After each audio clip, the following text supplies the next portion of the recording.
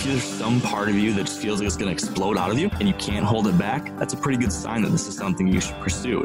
If you come back from your first Western elk hunting adventure and you feel like your expectations were not met and you are disappointed, then man, you are missing the point. Little tiny steps done over and over and over again build to something that can be pretty great. For a lot of the people that are in front of the camera, you're spending a whole heck of a lot of your time not hunting. There's a whole lot of baloney that you might not want to do. I saw it as something that I had no right to do. Maybe it will fail. Maybe I won't be able to get a publisher. Maybe it's going to be horrible, but I decided that I had to try it. This is Mark Kenyon from Wired to Hunt and MeatEater, and you're listening to The Wild Initiative. Put down your latte and pull on your boots. I would rest at peace for eternity if my legacy was that I made a positive influence on the non-hunting public about what hunters are and what hunting is. I finally got my buck on our last real day of hunting. So a pro-hunting organization is voting against hunting. And that says anti-hunting to me. There was a year straight where I was averaging up to 200 death threats a day. I hugged it. Like I just wanted to hug a bear. It's proven that the average steak in a grocery store touches 50 to 100 hands and machines. And we're putting that into our body. Hey y'all, Cable Smith, host of the Lone Star Outdoors show here. This is Adam Weatherby. I'm Corey Jacobson with Elk 101. This is Christy Titus. Hey folks, this is John Barrett. You're listening to The Wild Initiative. All right, y'all, welcome to another episode of The Wild Initiative. Today, I am lucky enough to sit down with the one and only Mark Kenyon of Wired to Hunt and now MeatEater as well. Mark, thanks so much. I'm really glad we were able to finally make this happen. We were playing a bit of email tag for a while there. Yeah, thanks for the patience there. I'm glad to be here. Glad we can chat. Well, you know, it's not like we both live busy lives or anything, and it's not like you just had a child or anything. Yeah, that's got a way of throwing wrenches into things, that's for sure. Just want to say a big congratulations to you and the wife for that. That's awesome, man. Thank you. So one thing I always like to start out with is just kind of a general introduction of who you are, and also how did you really get your start in hunting, fishing, the outdoors? Yeah, so I guess I'll start there with how I got my introduction to the outdoors, and then I'll kind of explain what I do now. I was born into a hunting and fishing family, so from right out of the gate, I was taken fishing with my grandpa and dad and uncles. At age 3, I was going up to our family deer camp. Our vacations were not Disneyland or Mexico or Hawaii or Chicago or New York City. Our vacations were going to a local campground or going to the lake or going to the cabin. So that was kind of all we did and all I knew. So I grew to just love this stuff deep, deep down in my core. And that continued as I grew into a young man and an adult, taking that further and further and further. I became, I really latched on to our family love of the outdoors and became very passionate for it as an individual. Eventually leading me to, after I graduated college, deciding that I wanted to find some way to do this for the rest of my life as my career. So I started a website between my junior and senior year of college called Wired to Hunt. And over the subsequent 5 years, I slowly built that up and started writing for hunting magazines and built a YouTube channel and a blog and a social media following and a community of folks around Wired to Hunt until in 2013, I was able to quit my day job and go full time with Wired to Hunt. Built out a podcast after that. And this is mostly focused on deer hunting, though I certainly speak to and participate in all sorts of other hunting and fishing activities. And then was running that for another, 4 years or so, and then merged Wired to Hunt with MeatEater upon the expansion of the MeatEater brand into a network. So now Wired to Hunt is a podcast within the MeatEater network, and I continue my writing for the MeatEater website, and I host, in addition to my Wired to Hunt podcast, I also host a new show we're filming for MeatEater, which is called The Back 40. And then on top of all that, I also am an author. I wrote a book called That Wild Country. So I do a bunch of different things, but everything revolves around communicating about hunting, fishing, and conservation. That's at the core of everything I do. So, we live kind of in the age where we were just talking about this before we started recording, where it is fairly easy and accessible for anyone to build a platform for themselves to get their message out. We live in a world of for better or worse, online influencers and this and that and the other.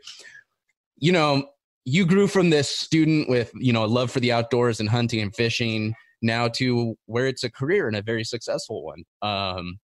What advice might you give someone that has an interest in a career in the outdoors and finding a way to turn this passion of theirs into something they can live off of? Well, I think it's unfortunately a little bit cliche. And it's because cliches often have a hint of truth to them. And I think what it comes down to is two things. First and foremost is simply, if you want to turn this into a career of some sort, you need to approach it as a career. You have to change from this being like a fun little side hobby, if this is what you want, to then putting in the kind of work it takes to make something a real job. And so that's not for everyone. I wouldn't recommend that for everyone. For a lot of people, it's probably better just to enjoy hunting and fishing. Get out there, enjoy it. But for some people, you're going to want to find a way to make it more part of your life, or there's going to be something deep down inside of you that is just screaming out of your chest saying, I need to share this, or I need to do this. Maybe that's talking about it. Maybe that's photographing. Maybe that is filming. Maybe that is whatever it might be. If there's some part of you that just feels like it's going to explode out of you and you can't hold it back, that's a pretty good sign that this is something you should pursue. And if you are going to do that, it just requires buckling down and putting the pedal to the metal and just grinding. Is as generic of advice that is. I get this question all the time. How do you do it? How do you make it in the hunting industry? How did you do what you do? What was the secret? And unfortunately, there was no silver bullet. There was no like single thing I did. It was just that I worked on it every single day for years and years and years and years. I started Wired to Hunt in 2008. So it's been a dozen years that I've been working my tail off to try to build this into a thing. Working a full-time job while working essentially a full-time job's worth of work on Wired to Hunt in between all those hours. So waking up at 3:30 or 4 in the morning to work on it, and then staying up late after the day job. Or I was writing a book while working a regular job. And so doing those two things at the same time, just if you love it enough, you're willing to do that work. And it doesn't feel always like work, but a whole heck of a lot of the time it does feel like work. So it just comes down to, if that's your goal, if you're really passionate about it, you have to approach it that way. And so really oversimplifying things here, the few simple steps I would take would be, find what it is that you are screaming to do. What's deep inside you, whatever that thing might be. Figure out what that is. And also look at what your skill sets are too. Usually if you're honest with yourself and self-aware, you can kind of see where you naturally might fit, where you naturally might have something that you're a little bit better at. Maybe you have an eye for photography. Maybe you are more of a behind the scenes kind of person who can really help direct a story. Whatever it is, find what your thing is, and then do it and do it and do it and do it, and really work on fine tuning that craft, whatever it is. So for me, it's been a little bit of everything, but let's say writing was the first thing. So I just started writing, and I had no education when it came to writing. I didn't go to school to become a writer. I had like high school English and maybe like a single course of English in college. But I realized I wanted to be a writer post-college. So I said, okay, I'm going to write every day. I'm going to write an article, and I'm going to seek out every book I can find and every resource I can find. And I'm going to do everything I possibly can to teach myself. So I'm going to do it. I'm going to teach. I'm going to do it. I'm going to learn. I'm going to do it. I'm going to learn. I'm going to keep on doing that for years and years and years. So that's step one. You could do that for any other medium. Step two is then connecting with other people. So you do your thing, you put it out there to the world, and then you connect with folks. So in my case, it was writing the blog, sharing it everywhere I possibly could be, and then trying to meet and talk and connect and help out as many different people within this community as I possibly could. And eventually those things start compounding. Eventually you have a snowball effect where finally, after a year and a half, you write something that actually is good. And because for a year and a half, you've been sharing everything you've done, now maybe 10 people follow you and they see that one thing that's actually good. And this time they decide to share it. And over that year and a half, you've been talking to this person, that person, and this person. And finally, the editor of a magazine knows who you are at this point and finally sees something that's good. And he says, hey, I know that Mark guy. I've been seeing him post stuff for years. This thing's actually pretty good. And all of a sudden you have an opportunity. And those things, little tiny steps done over and over and over again, build to something that can be pretty great. So I wish there was something more exciting or click worthy that I could tell you. No, man. But it's that. That's perfect. It's and it's funny, I think I've talked about this on the podcast once or twice before. And you've also got to realize like what your goal is, for being in the hunting industry, quote unquote. And I think so often people immediately think about it like, I want to be the next Steve Rinella, or I want to be the next Remy Warren. And I want to be literally like a guy who is out there hunting for a living to a certain extent. I want that. And that's not necessarily what it is. There's so many options, Not everyone's gonna be at that level, but if you can, like for me, if I can work with a bunch of different outfitters, guide services, personal brands, building websites and mobile apps and helping them manage their marketing, I'm working in the hunting industry effectively. Like you said, I took my skills, I took what I'm good at and ran with it. Yeah. And so you've also got to set your goals and remember that we're not all going to be in front of the camera in the field, 300 days out of the year, doing that work. There's a big difference. For sure. And I'll also say that's when you think about why you're wanting to get into it, also think about, is it because for a lot of people, it's because they want to hunt a lot or they want to fish a lot. And they want to like be doing this stuff all the time. And I hate to break it to you, but for a lot of the people that are in front of the camera or doing this stuff, like a Steve or whoever, you're spending a whole heck of a lot of your time not hunting. I can speak to that. Most of my days in front of a computer, most of Steve's days in front of a computer or in meetings. There's a whole lot of baloney that you might not want to do. What I just talked to a guy on my podcast named Tony Treach. He wanted to hunt all the time. So he built a company in construction. And so he's able to work, all throughout the spring and summer on his construction business. But once August or September comes, this is his company. He says, you know what? I'm not going to be there. He's got contractors to do everything. And he's got 4 months to himself and he can hunt all the time and go off on these adventures. He spends a whole lot more time doing this stuff than I am. And he's not in the hunting industry. So consider that too. It might not be the best fit if what you want to do is spend a ton of time. Now, that's not to say that you can spend a lot of time out there. I certainly do more than some and more than most probably. But you just, it's all work, right?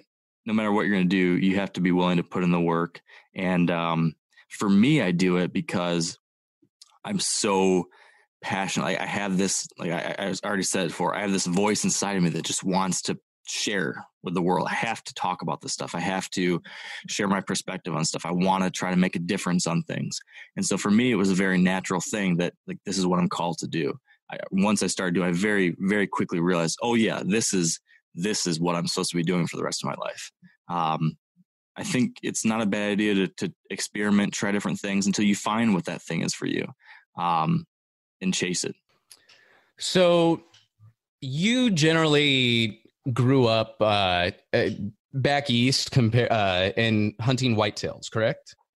That was kind of your start? Yep. Grew up in Michigan and yeah, whitetail deer were the main thing here for sure. So what inspired you? Because now you've expanded that significantly. Mm-hmm.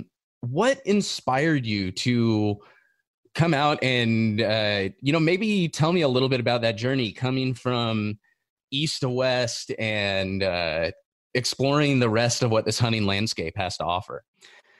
I mean, it's a pretty natural desire for a lot of people, and not even just hunting, but even just within the American experience. There's always been a strong pull for a lot of people to head west. West has always represented something within the romantic mythology of America. I think it's always kind of represented the wide open, the next opportunity, freedom, a new start, something bigger, better, wilder. And I think that's kind of been the same case within the hunting world. I think when you imagine that next step for someone who grew up east of the Mississippi River, hunting whitetails and turkeys and small game, you see and you read about these stories of bigger, wilder adventures. And for most people, you can't help but want to experience that someday. And that certainly was the case for me. So yeah, it was, for a while, it was intimidating. I didn't think that I had the skill set or the experience to do that kind of thing. While I did grow up in a hunting and outdoorsy family, we were pretty, pretty pedestrian outdoor family. We didn't do anything big or wild. My family was very much like, go to the state park, camp, go to our cabin and hunt. But my family hunted, we hung out at the cabin. You went out to a tree, sat by the tree for a while. Nobody really knew what they were doing. Hopefully see something. If you see anything, you shoot it, and then you come back. It was a great place to be with family and friends, and I had amazing experiences up there, but I didn't learn much about becoming a good hunter. I didn't learn anything about, really traveling through or surviving or navigating wilderness or planning expeditions or anything like that. So it wasn't until I graduated college that I started heading west and trying to figure that stuff out on my own. So learned what I needed to know to go backpacking and climbing mountains and eventually chasing elk and stuff like that. And so it was a combination of finally getting the gonads to go and try it. And then, taking advantage of the many resources out there today to learn, what it is you need to be looking for, what it is you need to be doing. But probably the biggest thing is just getting there. I think once I finally took the step to start heading west, the very first trip I took, it wasn't a hunting trip. My first trip was hiking and backpacking, that kind of thing. But once you go off into these bigger, wilder pieces of public land and go into Grizz country or something like that, you can very quickly realize that this stuff is accessible and available for you and within reach for your average person if you're willing to be smart, put in the work, and just go for it. So that was the biggest thing for me. And, every year just want to try new things, go new places, learn more. And I'm absolutely in love with it. So what advice then would you have for someone? I get a lot of folks that reach out and they say, oh man, you've inspired me to, I've grown up hunting turkey and whitetail. You've inspired me to finally just sack up and take this trip. I've been thinking about it for 10 years, but I guess the consequence of failing so spectacularly on your first elk hunt is that it makes a lot of other people feel comfortable to finally take that step. So what advice, what maybe differences or things to prepare for, or just anything would you give to someone that's like, all right, man, I'm going to do it. I'm going on my first elk hunt or my first, high country mule deer hunt or whatever that may be. There's a million things that we could talk about, right? But I think that the two most important at a high level would be making sure you're physically prepared, because there's nothing that will ruin experience heading out west if you're quicker than not being physically prepared. So making sure you're focused on cardio, making sure your lungs and heart and legs are ready to rock and roll, because it's not a beauty contest out there. So if you got great pecs and big biceps, that's not really going to do much for you. So if you're going on an elk hunt, you need to be able to hike. You need to be able to go up and down a lot. You need to be able to move and move and move and move and do that all day for long periods. So that's a simple thing. You hear about it a lot, but it's good to make sure that box is checked.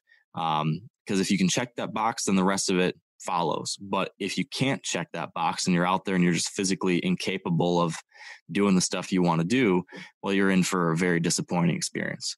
So check that. You don't need to be a Superman. You don't need to be Cameron Haynes, but at least make sure you are capable of getting around. Secondly, I think probably the most important thing is expectations. Because if you go into this thing thinking you're going to kill a 300-inch bull or any elk on your first trip or your second trip or your fourth, and if you're going out there saying, I got to kill this thing, and that's, this thing's all about that. I'm going to do everything in the world and I'm going to kill a 300-inch bull and it's going to be awesome. And my picture's going to be on Instagram and I'm going to get 700 likes and maybe Eastman's will have my picture.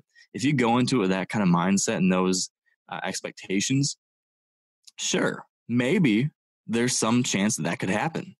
Miracles happen, dreams come true, but 99 times out of 100, it's not.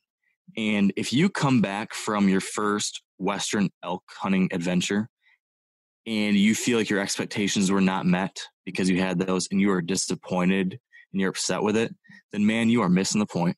Then I feel really, really sad for it, because that kind of trip, if you go into it to enjoy the landscape and the process and just the adventure of it, if you can go into it with those types of expectations, like I'm going to go out there, I want to see some new country. It's going to be different from home, and I'm stoked to see what that different place looks like. And I'm excited to get tired and to work hard and to come back to my tent at night and collapse and not even be able to think for a second because I'm already sleeping. That's what I'm excited about. I'm excited for the next morning. It's still dark out, and I'm thinking to myself, man, I might see a bull elk today. And maybe if I hike to the top of the mountain, maybe I'll get to hear one bugle. And just that anticipation, that excitement, if that is the fun that you're looking forward to, and if that's what you can cherish and enjoy, you're in for a great trip. And hell, maybe you will get that bull. Maybe you'll have some close encounters and all the stars will align and it'll happen. And I hope it does. And that will be great. But I want everyone to enjoy just the opposite too, because there's a whole lot of fun to have out there. And I think that's the key to a successful trip. If you do that, then the next trip you'll learn a little bit more. You'll go back, you'll be a little bit better. And if you do that, the next year you'll come back and you'll get a little bit better. And eventually you will get your elk. You will get your bull. But you got to start somewhere. So speaking about enjoying the process, I want to switch gears a little bit and talk about the book. I originally, I think your publisher reach out to me. They sent me a copy way back in, I want to say November. It was it was a couple of weeks before it was scheduled to come out. And I was like, yeah, I'll check it out. I'll give it a read. And I ate through that thing in the course of just a few days, man. I absolutely loved it. Awesome. Thank you. I really loved the mix you had, and I'll kind of let you talk a bit more about the book, but I just love the mix you had of these anecdotal stories that were fun and funny, and they were really relatable experiences. And, so you got that awesome aspect, but then how you tied that in with the history of these places and how they became what they were. And it was so well balanced with both of those aspects. So I would love for you maybe just talk about the book, give an overview kind of what it is and really maybe what inspired you to write it. Yeah. So the book is That Wild Country, an epic journey into the past, present, and future of America's public lands.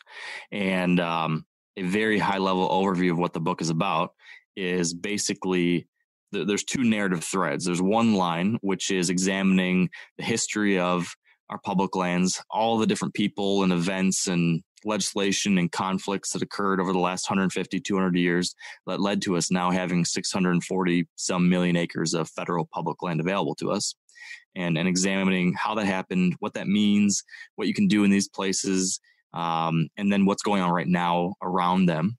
So that was one side of this. And the second narrative thread was then my own personal experiences, as you just alluded to. I wanted to ground this whole story within my own personal experience.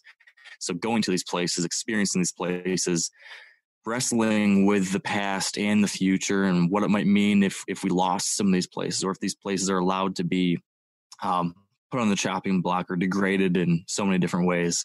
So I wanted to make something that was accessible and enjoyable, because there are books that talk about the history of public lands and the history of the wilderness movement and the history of conservation. But all of those are just dense, exhausting, hard to read history books that your average guy or girl just isn't going to pick up and get through. So what good is any of this information if no one actually takes it in and learns it and is inspired by it? So I want to write a book that your average person could enjoy. So that's why I wove these two different storylines together in that way. And I'm thrilled to hear that you found that it worked. It's the kind of book that I like to read. So it made it a lot of sense for me to try to write the kind of book that I wanted to read. So that's what the book's about. I went and I hiked and I backpacked and I rafted and I hunted and fished and kayaked and did all these different things across the whole country in a bunch of different places that were tied to that informational narrative in different ways. So I went pack rafting and fishing in the Bob Marshall Wilderness while discussing some of the interesting events around the progressive area in history in like the 20s, 30s, and 40s with folks like Aldo Leopold and Bob Marshall and President Franklin Delano Roosevelt, and why that era was important for public lands. So each chapter had a tie-in kind of like that. Now, why was I inspired to write this book? It's kind of a twofold thing. As I said earlier in our conversation, right after college, I finally kind of decided to go for it and head west and start experiencing these bigger, wilder places, and started backpacking and doing some different things and going on these bigger hunts and fishing trips and whatnot. And very quickly just was smitten with what we have here in America. Realized that there's a whole lot of big, wild, insane, amazing country out there that's there for us. And so from that point forward, started spending, whenever I wasn't hunting locally and whenever I had vacation time, we were heading west or heading somewhere. Anyway, it wasn't always west. Sometimes it was north or east or south. But heading to some big public land to hike, camp, backpack, fish, whatever it was. So every year it became more and more and more a part of our lives until back in 2014 and 15, we started taking off for months at a time and living out in these places.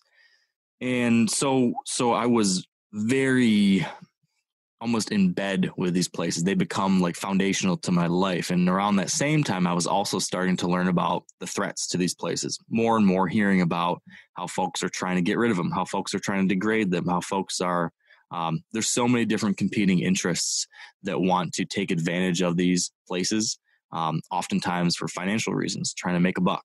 And the more I heard, the more concerned I became, and eventually got to the point where I wanted to do something, had to do something.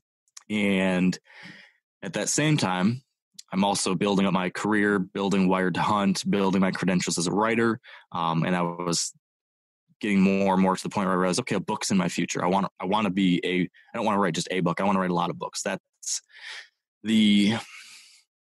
like my thing is communication. Like we talked earlier, like you find your thing. Well, I realized that my thing is communication. Like that, like all sorts of different ways. It could be a podcast. It could be speaking in front of people. It could be being on a show or whatever. It could be writing.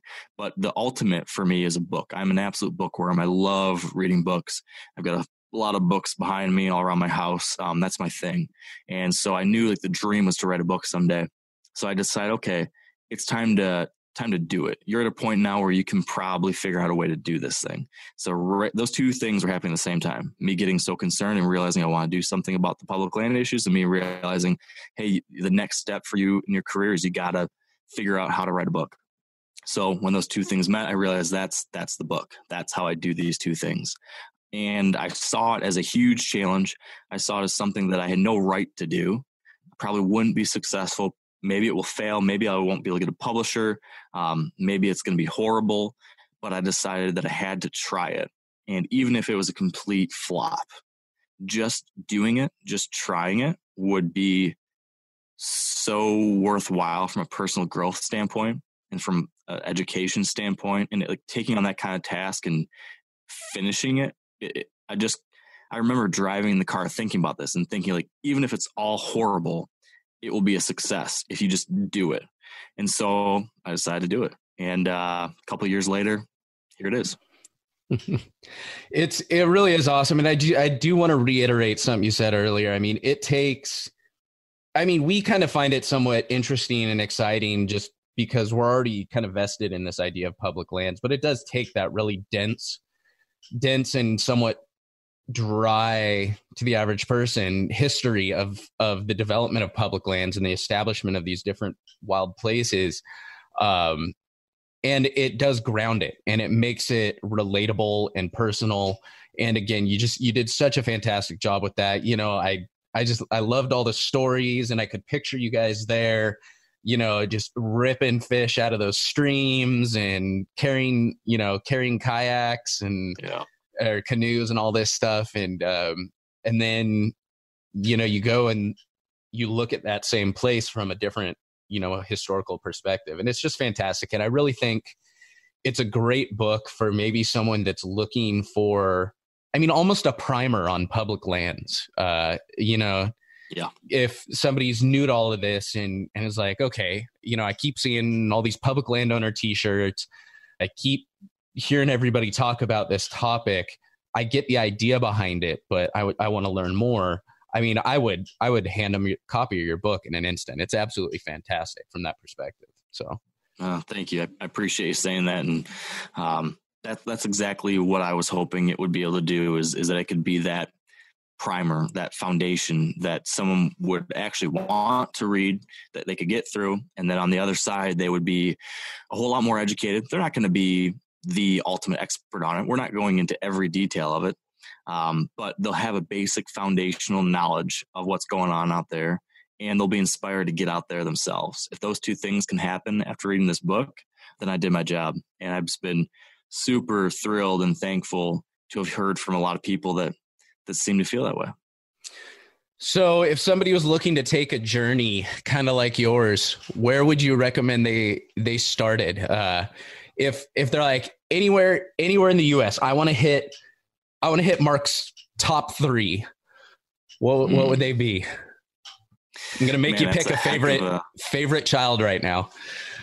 Yeah, that's a tough one. So I will lean into my biases. I'll lean into my favorites here. I would tell you to, and let's just say you're coming from the east, just because more people are coming from the east, head west on 80. And then loop up 94 into North Dakota, hit Theodore Roosevelt National Park, because there's just this tremendous connection to Theodore Roosevelt and everything he did within the historic public lands. And the Badlands of North Dakota and South Dakota are just such a spectacular landscape. The Great Plains meets like a miniature, I don't want to say miniature Grand Canyon because it's much, much more miniature than that, but these beautiful, cool canyons and buttes and river bottoms. And then the sweeping grasslands up above, and you feel so small in the midst of these big, wild, wide horizons. So hit Theodore Roosevelt National Park, and then continue west, and then get to the GYE, the Greater Yellowstone Ecosystem, and just do a tour of that area. So I'm going to tell you to go through the national forest there that's on the north side.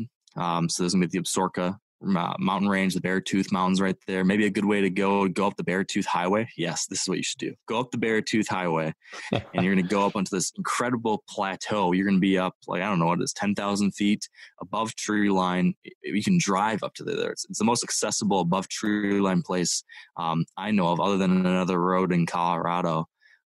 Drive up there. Unbelievable fishing in some of these little alpine tarns up there. You can camp in a number of places, national forest. So you can just pull off the road in a lot of spots and camp. And this road takes you right into the northeast entrance to Yellowstone. So you're going to come off the Beartooth Highway. It's going to drop you down into the northeast corner of Yellowstone, and it's going to take you into the Lamar Valley. And the Lamar Valley is my favorite part of Yellowstone. This is these huge, wide open, grassy valleys with a river running through the middle, and then great big mountains on either side. And because of a whole slew of different factors, these valleys support immense wildlife populations. So this is where you're going to see your hundreds or thousands of buffalo sweeping through this valley. This is where you're going to see wolves. This is where you're going to see grizzlies walking the edges of the timber. I told a story of one of these hikes I did in the Lamar Valley in the book. There's also another offshoot of that called Slough Creek, which is just off of the Lamar Valley. And that was the scene of another chapter in the book where I went on a fishing trip and backpacking trip with my wife. So hit Lamar Valley, maybe slip in a little Slough Creek fish in there, continue our way across Yellowstone, see all the sights. The biggest thing I'd tell you about Yellowstone is do not get sucked into just the road tour, because most everyone just does the road tour. They drive around, they step out of the car, they walk 50 yards, they see a geyser, they go back to the truck. They go drive somewhere else, get out of the car, go get a souvenir.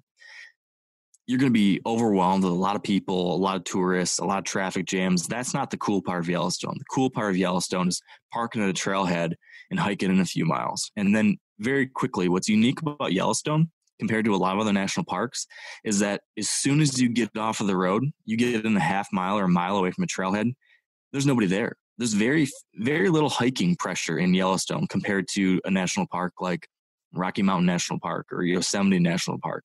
You go in those places and go on a hiking trail. Some of the trails, the popular ones, you're going to be surrounded by people the whole way. In Yellowstone, I don't know many places like that. Almost everything you're going to be on your own, which is great. So tour through Yellowstone, stop along the way, hike some spots, explore some spots, and then end through the south entrance, which will take you to my third recommendation, which is Grand Teton National Park. And Grand Teton is the pinnacle of the national park system for me personally, at least. I think it's the most iconic visual mountain range in the United States. The Tetons are just mind-blowing. I think you can't ever look at them and not be in awe. The Tetons are on the cover of my book, so if you pick up the book and look at it, you'll see what I'm talking about. Just a gorgeous place with incredible recreational opportunities, from hiking and camping and fishing to bike riding to boating. It's all there. This was the first place that my wife and I went on our first big Western trip. It's where we returned to every summer. It's where we rented our little cabin for months on end for a lot of those years. It was just outside the Tetons. It's where I proposed to my wife on top of a mountain. So it holds a lot of personal connections for me, but I think anyone can very quickly establish their own connection to a place like that. So that's my 1, 2, 3. That was absolutely perfect. That's exactly what I was looking for. I love it. So as we're winding down, we talked, I feel like we kind of touched on this topic a little bit, but I may phrase it a different way. Say maybe you're out on one of these hiking trails or something and you run into someone, y'all maybe sit down to grab a snack and you're talking and they find out that you hunt. And maybe this person looks at you and says, I've always been interested in hunting. Always thought it was cool. I've wanted to do it, but I don't have any friends that do it. I don't have any family that does it. I have zero background in it. And I think I'm a little intimidated by this. I don't think it's something I can do. What words of wisdom or advice would you give a person like that? Yeah.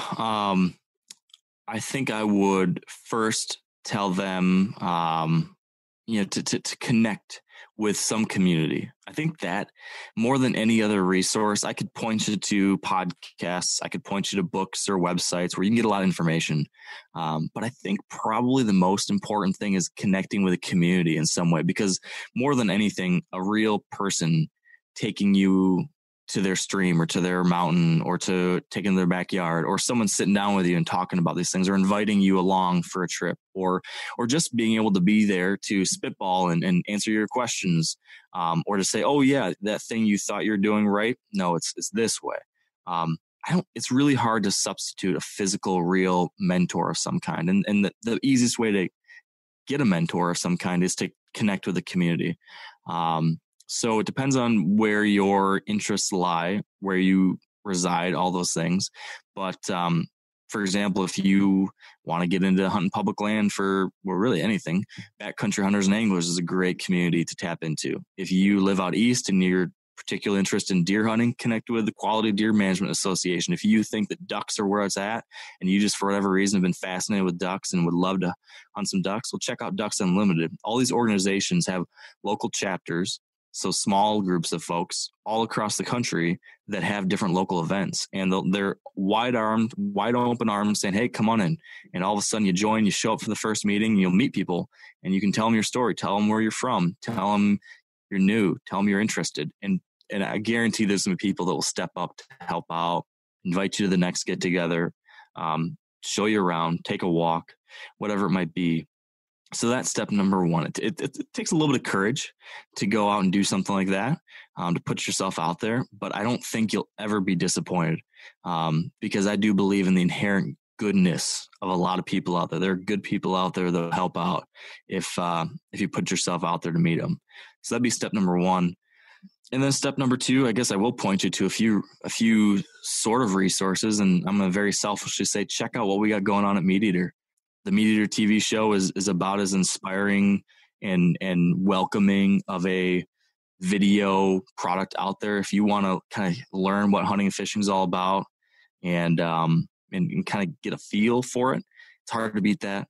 It's on Netflix. Check out the MeatEater TV show. And if that still draws you in, you can check out all the other resources we have. And there's so many other great podcasts and shows and articles, podcasts like this. There's a tremendous trove of information across the web these days.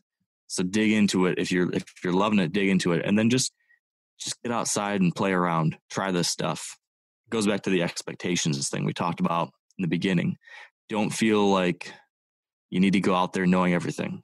Don't feel like you shouldn't start hunting until you are confident with what you're doing. Don't feel like you shouldn't go out there until you know how to make this thing happen. Go out there and explore. Go out there for a day and say, you know what, today I'm just going to look for deer tracks. See if I can find some deer tracks. Maybe today I'm just going to walk around this piece of public land. And all the other times I've ever gone out, I've always just hiked this trail. Maybe today I'm not going to hike on the trail. I'm going to go off trail. I'm just going to walk around and look and see if I can see animals. That's just a lot of fun. And that is how you slowly build a foundation to becoming a hunter. If you do those three things, you'll slowly get there. All right. So if folks wanted to find you online and follow along with the adventures, where can they find the podcast? Where can they pick up the book? Where can they follow you? Yeah. So the book, available most any place you can get books. Amazon, of course, is pretty ubiquitous. So check out That Wild Country on Amazon or wherever you want to get one.